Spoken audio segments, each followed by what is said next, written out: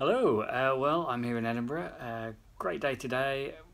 Went to the blockchain advisory group for a project called Oxchain, which is run with a consortium of universities, with the PI here, Professor Chris Speed, at University of Edinburgh School of Art. Really, really great sounding project looking at the potential for blockchain solutions to help Oxfam, either retail or other possible applications.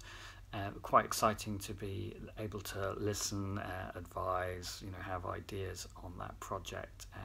Really great group of people, so that's going to be a lot of fun.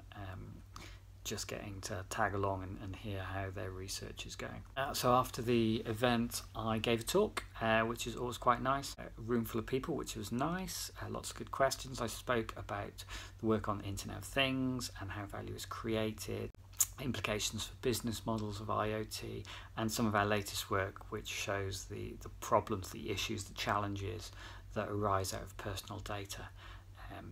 So there were a few questions afterwards, so people were really engaged, which was nice. A group of people sort of stopped afterwards to ask me questions, so yeah, that's always good when you get that. Yeah, shows people were listening, at least they showed up, which I'm always grateful for. So thanks for the opportunity to speak for those who were there, and thanks for listening. It was really good. Yeah, I'm super tired now. I've been up since 4 a.m. It's now coming up to 9 o'clock. And I'm flying home tomorrow morning. But yeah, what a great visit. So many really interesting people I've met, really smart people, so that was great. Okay.